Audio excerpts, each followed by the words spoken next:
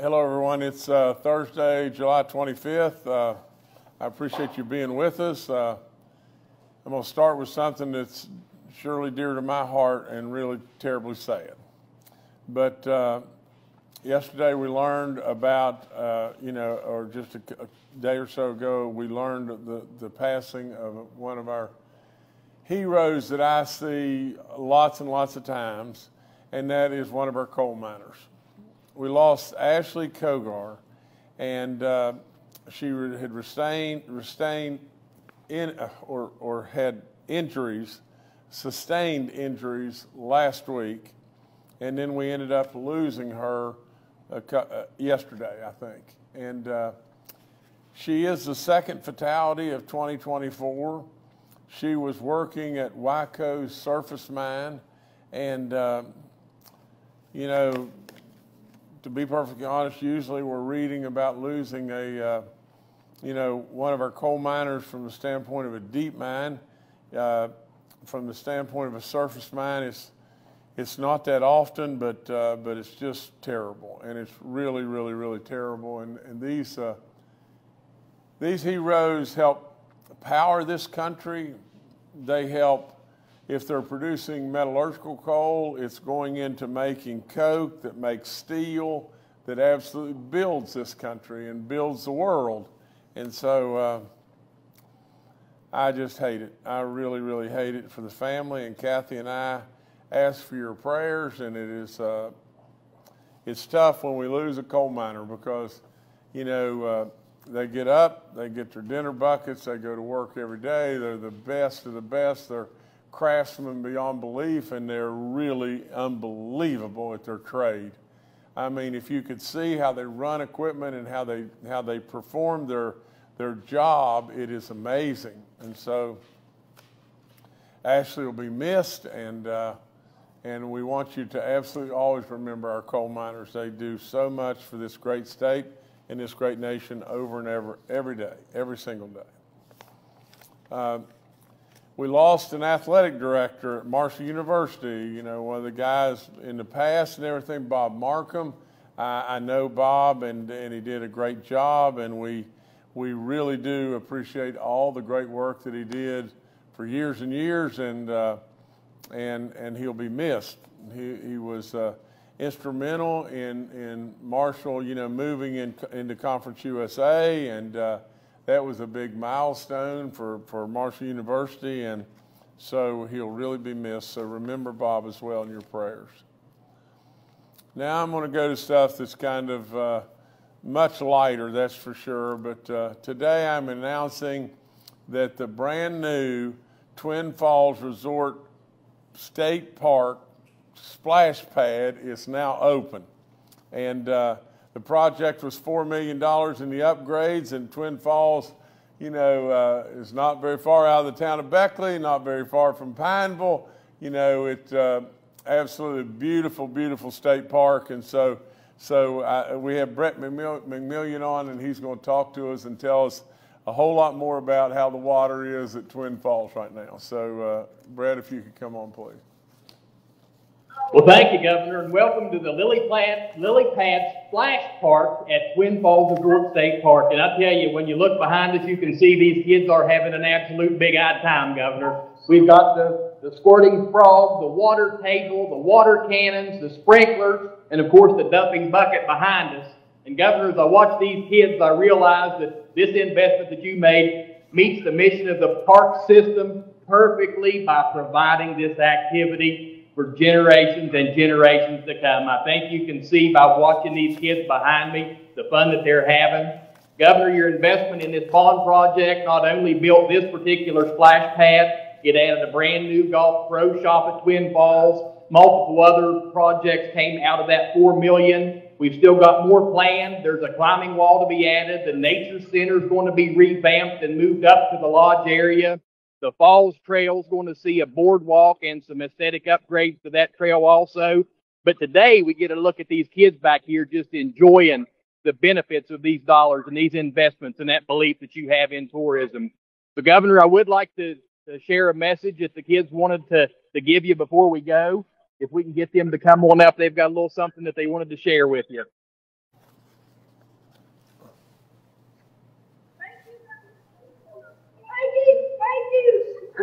Governor, I don't know if you can hear him. There's a lot of noise in the background. Thank you. Exactly. Exactly. So, yeah, Governor, they're having a great time. We wish you were here with us. You'd absolutely have a ball. I know if you had those grandkids of yours here, they'd be right there in the middle of it. So thank you, Governor. We appreciate your support. Before you go, Brett, tell those kids to all come over here. I got something I want to say to them. Let's try again. Everybody come back.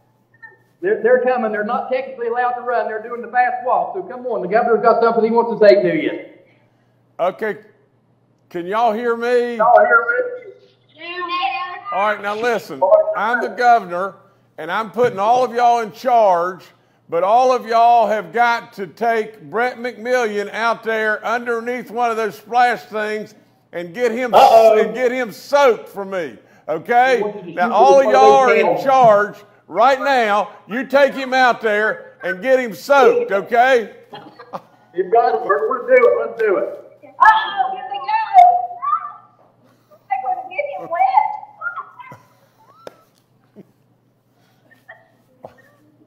Oh, they got him. All right, guys. I saw that one boy blast him. That's good. All right, listen, y'all have a big time. Thank you, Governor Justice, for this splash pad. Okay, all good. Good stuff. Good stuff. All right, y'all be good. Okay, Monday we celebrated an unbelievable thing in Weirton. We had a cannonball right to the stomach that I would refer to, 5 months ago, roughly, and when we all of a sudden we awakened to a ruling on tariffs on an international basis and everything. They were, the great people up there was 900 jobs. They were producing rolled tin that would go in for pop cans or whatever it may be. And all of a sudden, boom, an adverse decision in regard to tariffs, and that plant was out of business, period. Nowhere to turn. Nowhere to turn. In all honesty, I thought if it ever opens again, it'll take years and years. And so with all that being said, we just went to work. I mean, that's all there is to it. All of us went to work. Just what we do. Strap up our boots and absolutely pull the rope together, and all of us go to work. So lo and behold, we turn this knob, and Cliffs turns this knob, and others are all pushing in their way too. And lo and behold, an idea comes. The idea is retool the whole factory. Well, so often in this country now, we don't retool anything. What we do is we just take the jobs and move them to China or whatever, or move them to Vietnam, move them to Mexico, But this is a different story. This story is just this. We had to step up from the state, from economic development. Absolutely, they had to step up. And lo and behold, you have the retooling of a factory right there in Weirton, West Virginia, that's going to have 600 jobs with the hope that we'll have more and more and more. It's an unbelievable story. It's a great story. So on Monday, myself, and I'm going to probably fail in this, but Lorenzo Goncalves, and he's just sitting over there to the left, or to the right of me, but, they made an incredible announcement. We were there in Weirton. We first cleared it through the EDA, and then on to Weirton we went, and you see a lot of happy folks right there. So unbelievable day, but to have 600 manufacturing jobs, that we didn't lose there in Weirton, that we'll have those folks back and try to build on it to even have more. Good stuff. Really, really good stuff. Okay, I want to announce, that our DOT is surely hard at work, and with the new $150 million supplemental budget that we just that I just signed in May. You see what they're doing. They're working night and day all across this state and, you know, repairing our roads and just making things better and better for all of us. And so if you look at that equipment is relatively new, and they're able to do so much so fast. I mean, these people are superstars if you just give them something to work with. You know, they can't go out there with a slingshot and be able to absolutely accomplish what they're doing right here, but what they're doing is the real deal, and we're really proud of them. And you see it everywhere. You see it all across this great state. You got to be as proud of them as I am, and you know, I can tell you, and I don't say this braggadociously because I want to pass on accolades to everybody, but when I walked in this door, you couldn't get to the convenience store without tearing your vehicle all to pieces. And today it's a different animal, and we're just going to try to keep making it better and better. Tuesday, I was back in Wheeling, and I celebrated there with a group of folks. It was really neat, really, really neat. These are the Women of Asphalt. Their organization was just created, you know, this is the second year. It is a national organization, but these great women are involved in the construction industry across this unbelievable state. They were so good in so many different ways to all of us and everything, and we really, really, really enjoyed the day. I got to speak with them, and then we sat there and talked to many, many, many folks and everything, and heard of all the great things that they're doing. This building, I think, was newly renovated and everything. Beautiful, beautiful building, beautiful place to have this event and everything, and lots of really great stuff going on in Wheeling. You know, as you know, right now this new streetscape situation is going on right there. That was a really tough one. That was a really, really, really tough one to figure out how to do it because of all the lines running underneath the streets and everything had to be engineered to the hilt, and it was a tough one to figure it out, but we got it finally, and absolutely that city and those folks have been wonderful to me from day one and everything, and it is an absolute booming area with so much potential and opportunity. It's off the chart. We want to keep on doing good right there. And so, great day in Wheeling. Okay, from August the 2nd through the 5th, we're going to have our sales tax holiday, you know, so you can pick up lots of different stuff, clothing items or, you know, computer stuff, you know, all supplies for school, going back to school. Take advantage.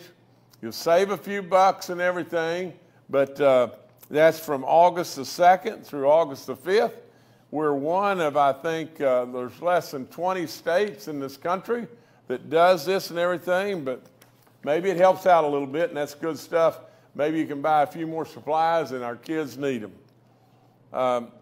We just added another Almost Heaven swing, and that is at Snowshoe Mountain in Pocahontas County, and you know, so now I think that puts us up to 26 of these. You know, the kids over in Nicholas County and the work that they've done is off the chart. I mean, that's all there is to it. It is terrific, and now it's become a you know, tourism destination where people want to go and they get their pictures on. If they can go get to all the swings and everything, it's really special, and so we just love it, and we congratulate those talented students and everything for all the great work that they do, and they make us look good. That's all there is to it. I guess I'm trying to get straight on the days, but I think it was last night or night before last and everything. I had the opportunity, I think night before last, but I had the opportunity to go over to the Greenbrier and ride around on my golf cart and everything and go to different receptions from different states. there was senatorial folks and folks from the legislature there, from West Virginia. West Virginia had their thing going on. I went by there, and I got down to Tennessee. I'd seen some Alabama folks before that, and then I went up to Case Mountain and everything and saw the Kentucky folks and everything, and we just, all I wanted to do was to make them welcome to this great state and tell them, how much we appreciate them and how proud we are of them, and I know they were doing some different things, across the state and everything, but it was really enjoyable to be with them. And the last thing is I want to remind everybody again about your application at Twin Falls in regard to this once-in-a-lifetime archery hunt and everything. And somebody will be drawn to be on national TV with Whitetail Frenzy, so take advantage. I've told you about that before, and that's all I've got. We'll take your questions. All right, thank you, Governor. We'll now take questions from members of the media. First question today, Mark Curtis with Nexstar Media. Governor, good afternoon. Good afternoon, fellow reporters and staffers. Governor, I'd like to get some clarity on the situation involving Mark Scott, the soon-to-be departed Secretary of Administration. Is he leaving because there was a concern about a political action committee he was running while also being a state employee?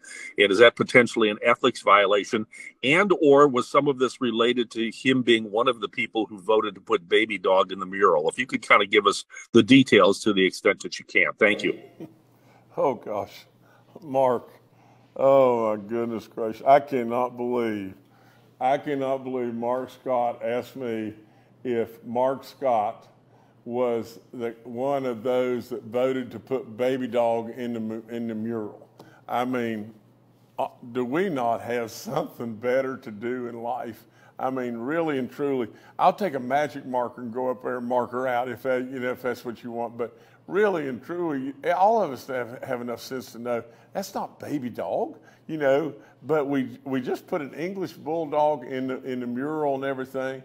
Surely people were doing it just to think it was a nice thing to do. There'll probably be over the years, there'll probably be tens and tens of thousands of people that will walk up there and see that wouldn't even take time to do it and everything because they think that that's one of Baby Dog's descendants. I mean, do we not have something better to do? But really your question primarily, Mark, was about, about Mark Scott. And was he doing something that was ethically not correct and wrong? All I can do is tell you just this.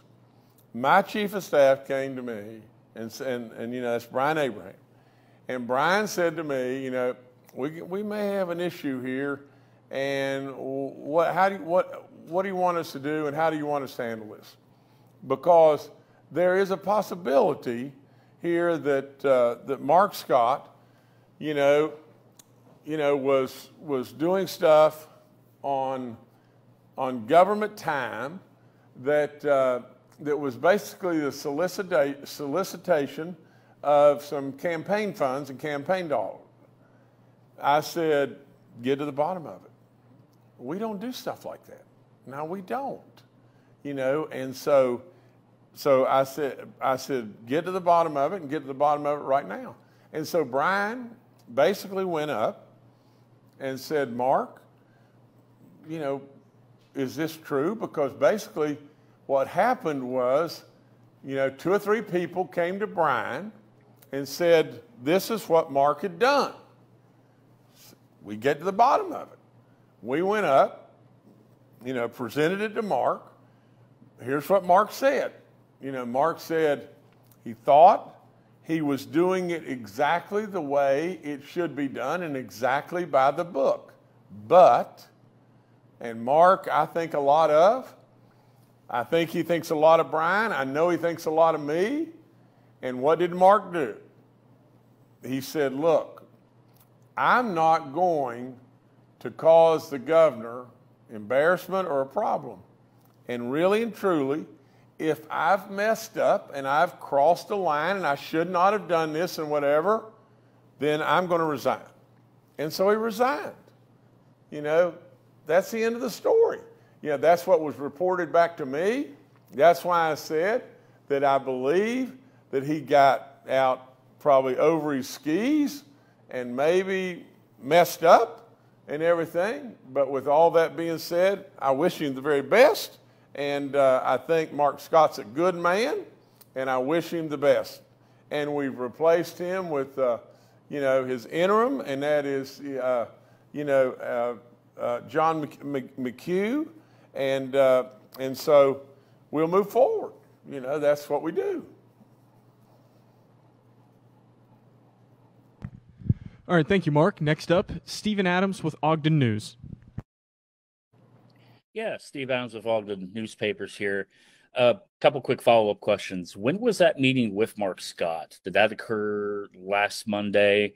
Also, I know I have sought the letter of resignation from the Department of Administration. Brad McElhenney with Metro News, who is not on this briefing for whatever reason, also requested it through your all's office. Will you all release the letter of resignation from Mark Scott so that we have it? And just also, it is the end of this month when that official resignation takes effect. Correct. Stephen, I didn't get the very last part of your question. You said, would you release the letter of resignation, and then there was something else. No, you're on mute now. Yeah, just double confirming that his resignation takes place at the end of this month. Okay, Stephen, I think I've got it, but to the best of what's been told to me, the meeting was last week, and he immediately said he was going to resign. And yes, the last day will be July 31st, and absolutely without any question, we'll release the letter.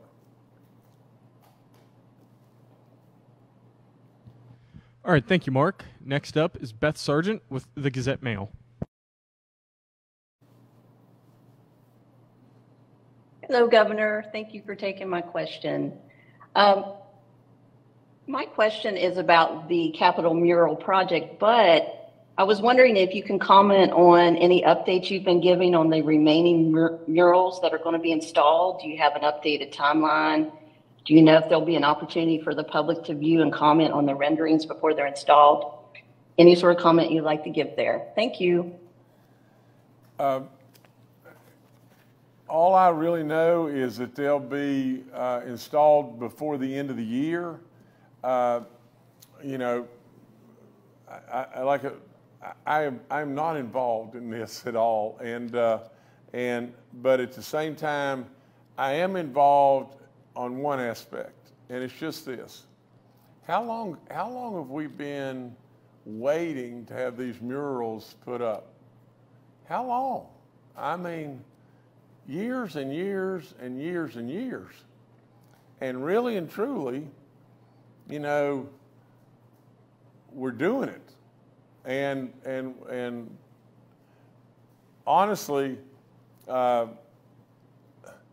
I would be thinking that what we ought to do is we ought to be celebrating something that we weren't able to do for a long time. But I found the money to do it, and I told them, absolutely, let's do it. Beautification of this incredible Capitol is off the chart. And so we want to do that, and really and truly, from the aspect of baby dogs, long lost ancestors and everything in the thing, and just sitting in the background in her little way there and everything. I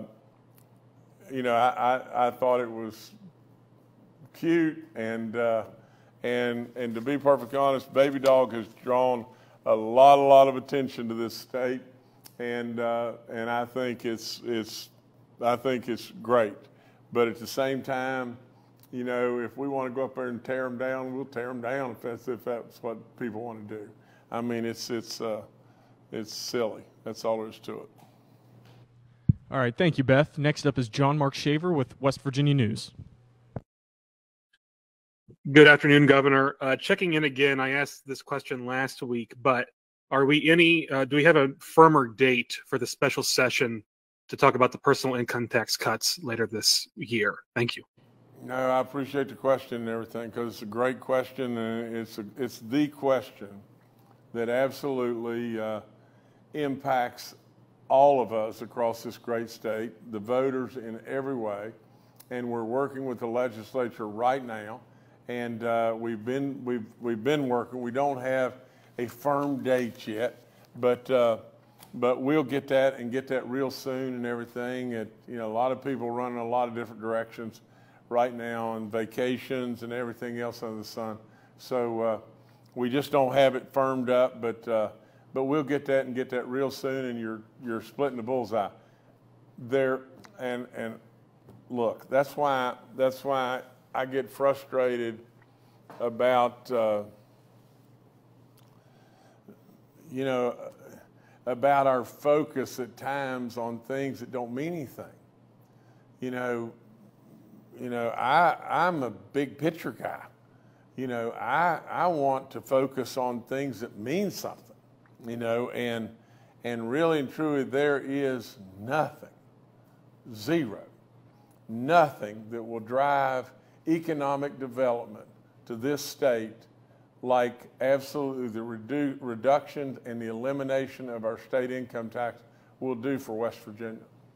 Now, I've got us on the pathway, but we got to have enough guts to absolutely do everything we can possibly do to keep the pathway going and keep the pathway really moving. Or what's going to happen is we're going to awaken to half the states in the country, don't have a state income tax, and then we're going to be sitting there twiddling our thumbs wondering, well, what about us?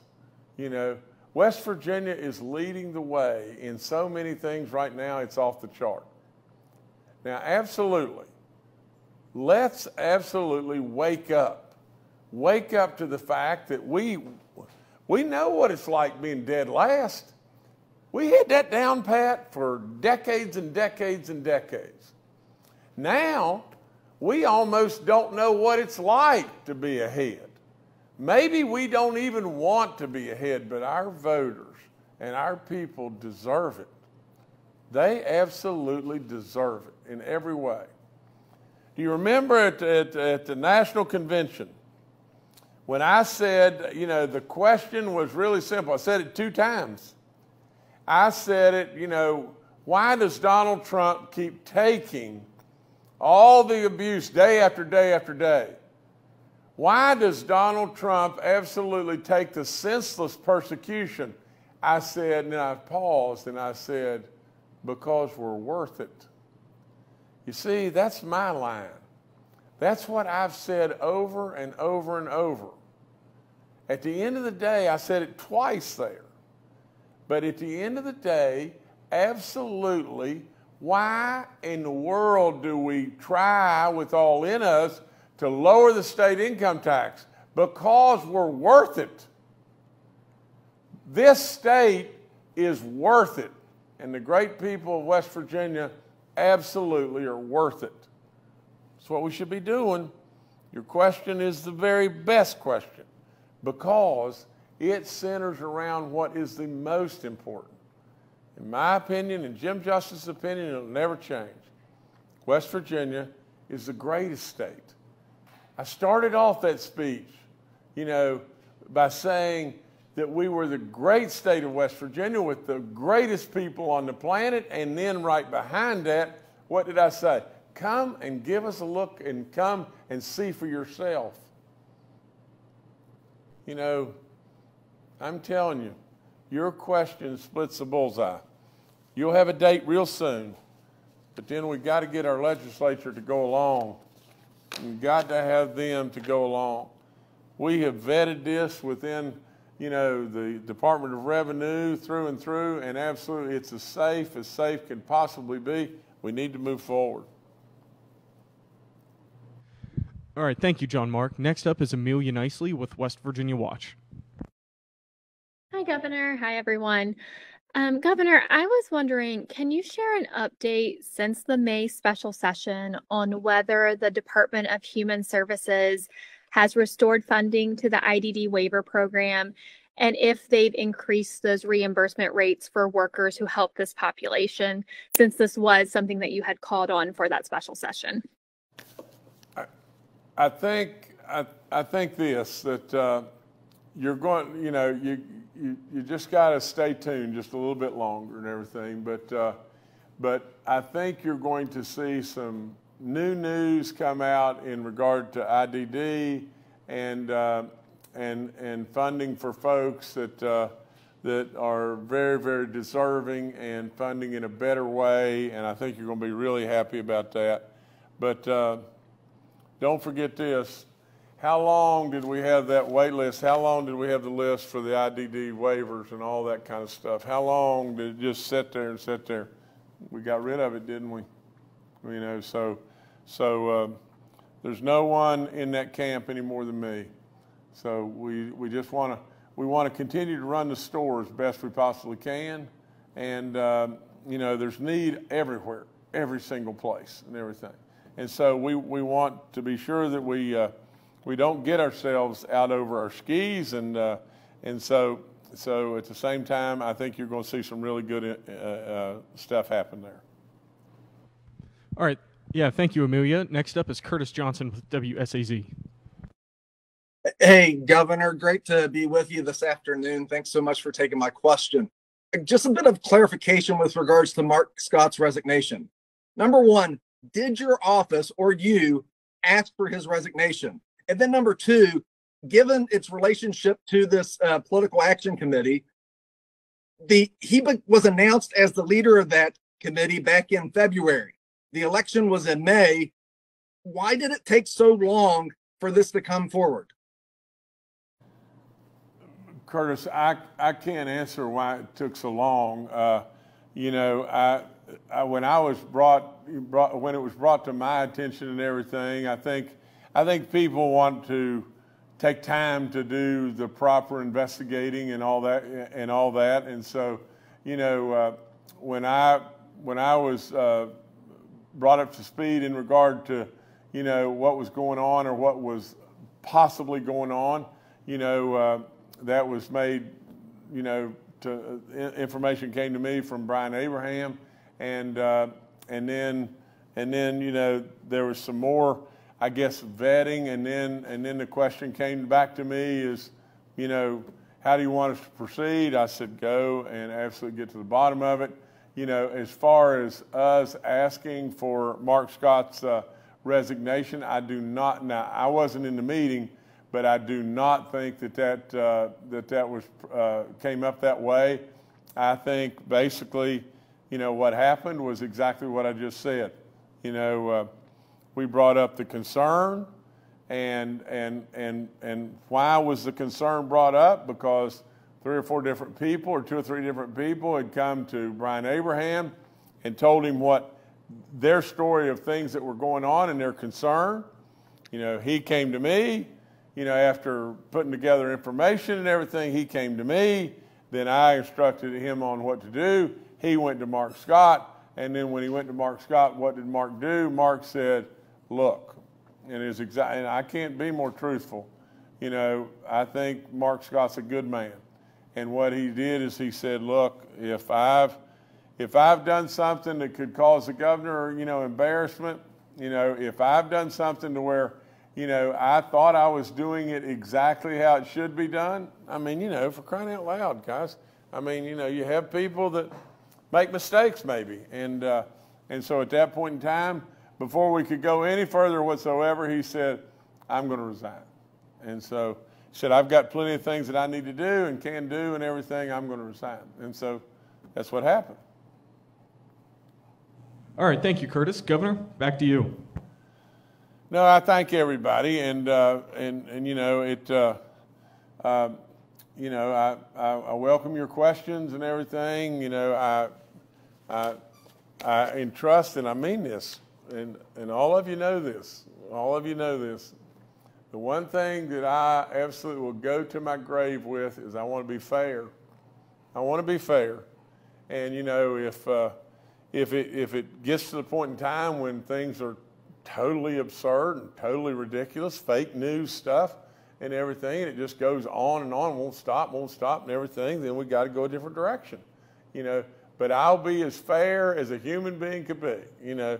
There's been times when all of you have asked me questions and that have been tough questions to answer. I'm good. But, you know, when there's a real live bias and it just goes on and on and on, we got to go another way, you know. But listen, I think the world of you. I have told you that many times, and that's where I'm going to stand. So, you know, you don't hear me just beating the drums and screaming, this is fake news, this blah, blah, blah, blah, blah. You know, I don't do that. But at the same time, you know, when you have incident after incident after incident after incident, and you know, and in most all situations in error, then you got to move on. You know, so we move on. Anyway, nevertheless, I thank you, and I appreciate your questions with all in me. God bless each and every one of you, and let's just keep West Virginia moving in a great way. Let's get rid of our personal income tax someday. Let's absolutely get rid of our personal income tax someday. Let's quit beating on whomever it may be, you know, and absolutely let's keep moving this state forward. There may not be the biggest news every single day, you know, but I'll promise you this, for 600 folks that are, or families that are in the Wheeling or the Weirton area, that's a big deal. You know, absolutely, with all in me, you know, from the standpoint of those wonderful women, the ladies of asphalt, you know, and what they're doing, you know, all across the state, it's a big deal. You know, y'all know what the big deals are. You know, this situation with Mark Scott, you know, if what Mark was doing was not right or ethically wrong, I'd deal with it. You know, that's what I do. And so, but the biggest deal that we can somewhat get across the finish line in this state is giving the people's money back to the people. Because at the end of the day, it's their money. So nevertheless, I thank you a bunch. Thank y'all.